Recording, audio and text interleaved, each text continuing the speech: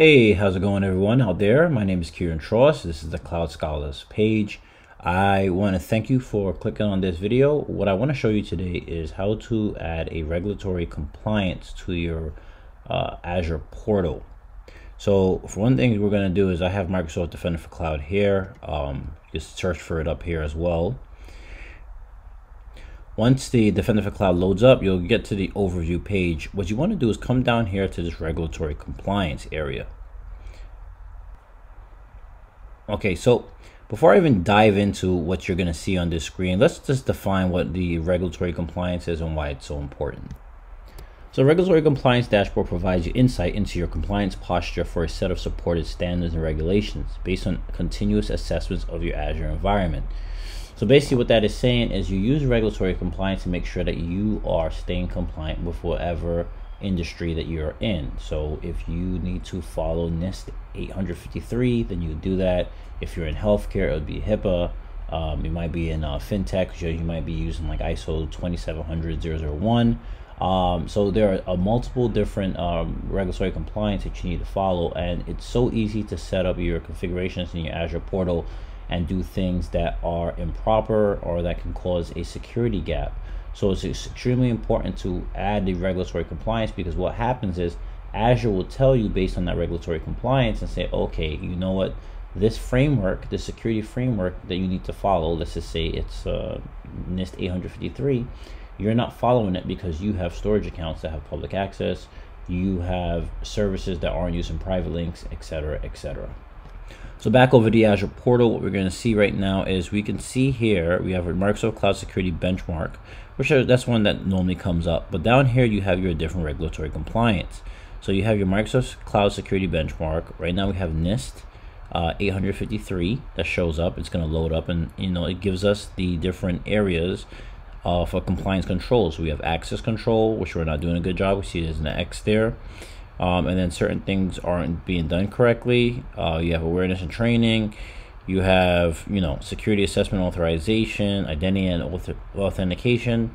So there's certain areas that if you click on any of these, it's going to give you some more detail about, where you're messing up at, additional assessments, and then it gives you the subscription. It gives you the services that need to have the security set up the right way.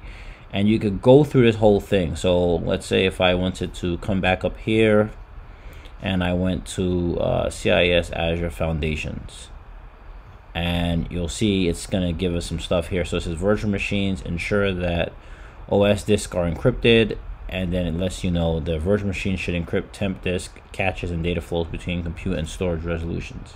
So it's letting you know exactly where you're not doing well at, so that this way you could go ahead and make sure that you're in compliance. So what I want to show you in this video is how do you go about adding a regulatory compliance to your dashboard. So right here on this top button here, you see this manage compliance policies.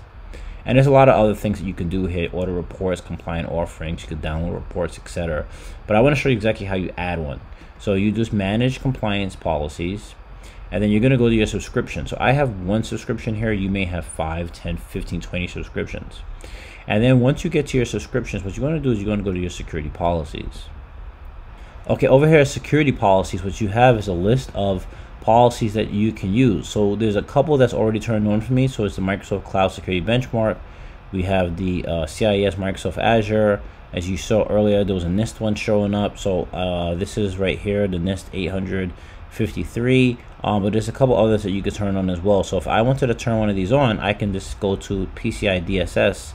Let's say if I want to turn that one on, and I'll go ahead and turn that on. And you'll see here it says assign in standard, and then assign standard successfully. So now if I come back,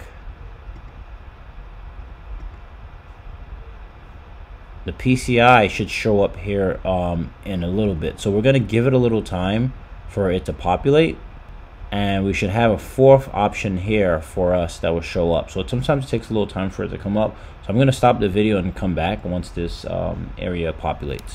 Okay, so coming back to the video, we now see, if we look here, we have the Microsoft Cloud Security Benchmark, NIST SP 800. CIS, and we have the PCI DSS 4, which one we clicked on before. to make sure that we have that regulatory compliance associated with our portal. As you go through it, you can see we're getting a lot of green check marks, which is good, but we have some areas that we do need to improve our security posture in order to stay within the guardrails of this compliance, which is the PCI DSS 4. So that is how you add a regulatory compliance to your Azure portal. I hope that this information I provided you really helps you out. If you have any questions or concerns, please leave it in the comment section. Or if there's anything that you're looking to learn or understand and need a better understanding within your Azure journey, please send me a message. I've helped tons of other people before, and I will be helping you as well. As I said in many of my videos, I feel like I say all the time, I just want to create a community and help out so that this way we all can, get to where we're trying to get to within this life. So once again, my name is Kieran Tross. I want to thank you for watching this video. Here at Cloud Scholars, my goal is to get you from scholar to consultant and from consultant to expert. Thank you, and see you next time.